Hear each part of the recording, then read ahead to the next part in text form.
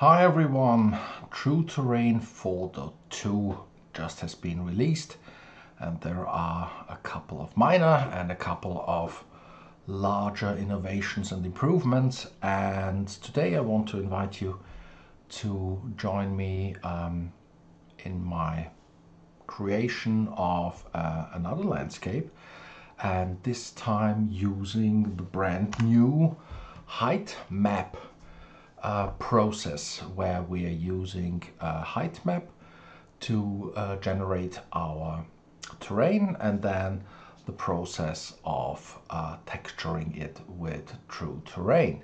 And we can take a look at the new stuff from there.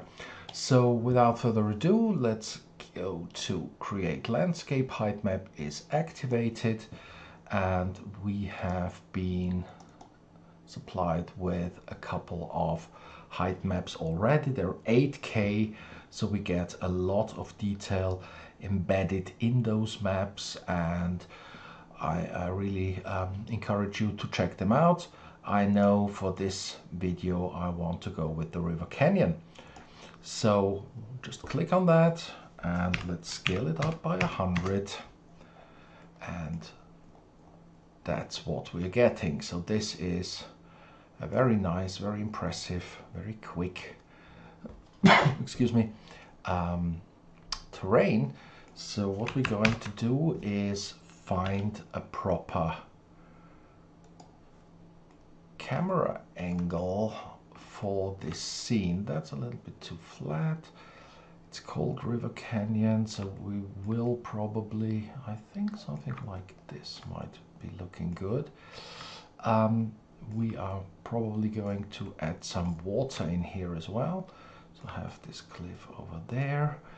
And what we could also do is play around with the amount, with the focal length. So this is what we're getting right now. So if we're moving this a little bit down, like so, let's go to 20. And move a little bit in, like so. Probably move this over here. This is always a little fiddly, but in the end, your camera perspective is really, really important for your overall look. Okay, so that's that. Let's get out of lock camera to view. So what to do next? So the first thing I want to show you is that if you take a look at your terrain and you've got your displacement modifier in here, we have scaled this up by 100, and if we're going to use, you know what, I still want this like so. Sorry. If we are going to apply assets like trees, rocks, whatever, we will struggle with the scale of 100. So what we always should do is apply our scale, and that's what we're doing.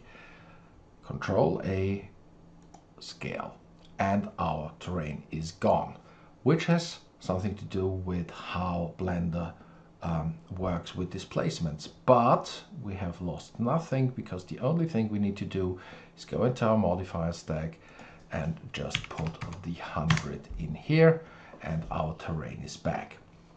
So what we could do is we could apply this modifier, and then this terrain would be the actual mesh. We could do that.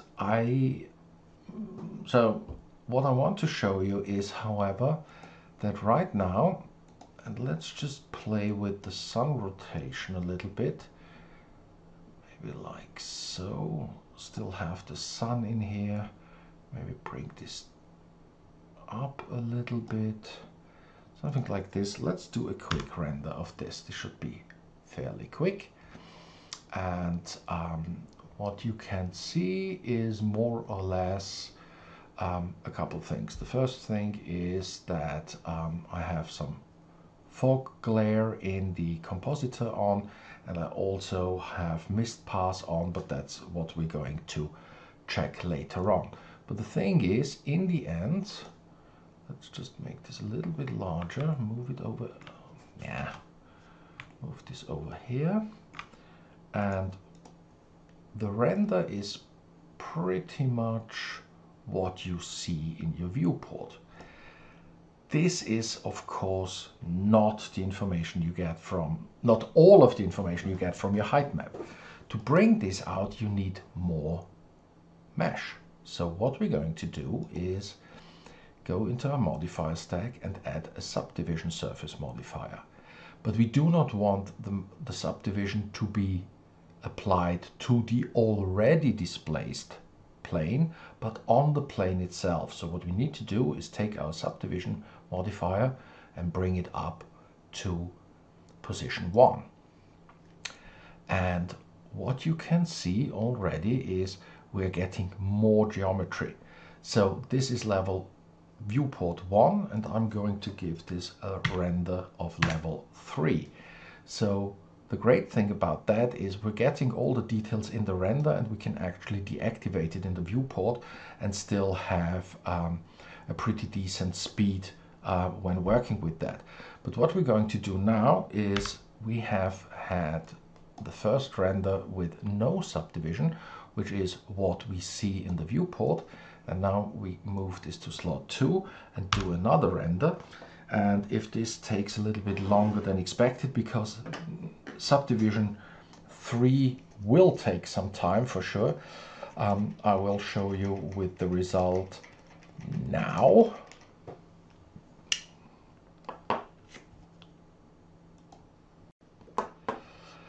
Look at it. This is the result of subdivision level 3. Just to remind you, that is 1. Let's make this all big. This is 1. And this is 2. Look at that geometry and the details we get in there. What this also means is if we have the geometry in the mesh already, we don't need to apply a lot of displacement to the mesh itself.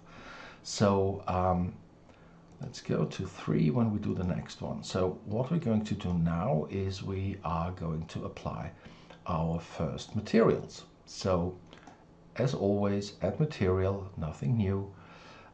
Let's find something out of the desert pack and find something rough and dark, or something desert brown, something like this.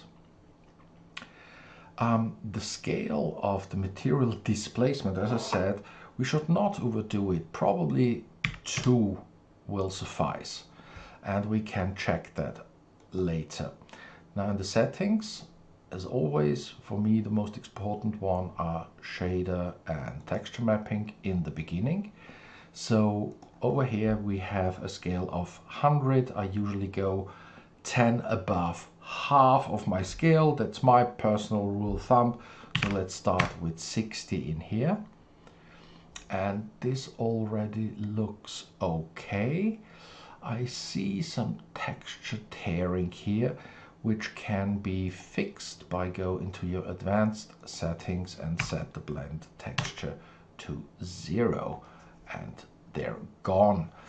Now displacement, I go with 0.2 for now, which gives me a bit of displacement in the viewport, which will be then just, you know, multiplied a couple of times due to the subdivision modifier. Okay, so this is our ground. Maybe make it even a little bit larger so it gets, no, probably smaller. Yeah, that looks good. That looks good. And now we're going to apply. So before we do that, I click on copy. So all, don't need to add any of these settings, just click OK, and then all these settings we have done here will be taken over. If we go to cliffs, we're going to add some cliffs and click our 3 points here, paste, and the material has all the settings of the ground already applied to it. So let's double check. That should be 0.2 and that should be 40. Let's have a look. And it is. Right.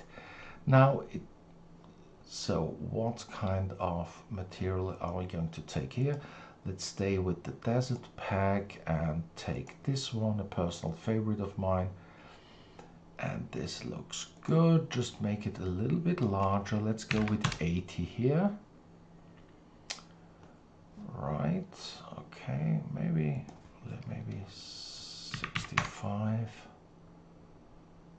something like this. Okay, and last but not least, increase the amount of ground we can get here. And you know already by now, this is the blending setting. Go to basics, reduce this to 0.2. So the ground cliff coverage, and make the edge bleed a little bit larger, like 0.6. And you see everything that is black will be our ground, everything that is white will be our cliffs. So let's see if this worked out. And it did pretty well. I'm not sure about the lighting yet because a lot of it, of our scene is in the dark. But what we're going to do again now is do a test render. Again, let's hit F12, and if it takes a little bit longer than a couple of seconds, I'll present you with the results now. So this is our result. It took 2 minutes 15 seconds in optics, and I think it looks absolutely gorgeous. You know, the lens, the fog flare and the mist pass, which we haven't set up properly, works brilliantly. However, I don't think we need to do a lot to it. However, I can't stop here. So we're going to do a couple of things more. First of all, we're going to add some water. We are going to create a background terrain. So the sky is not as empty, and maybe we're going to scatter some assets as well and take a look at the modifiers as well. So happy if you would join me in part 2 of this video, which you can find in my playlist and my channel. Hope you like it, and see you in a bit. Thanks, bye.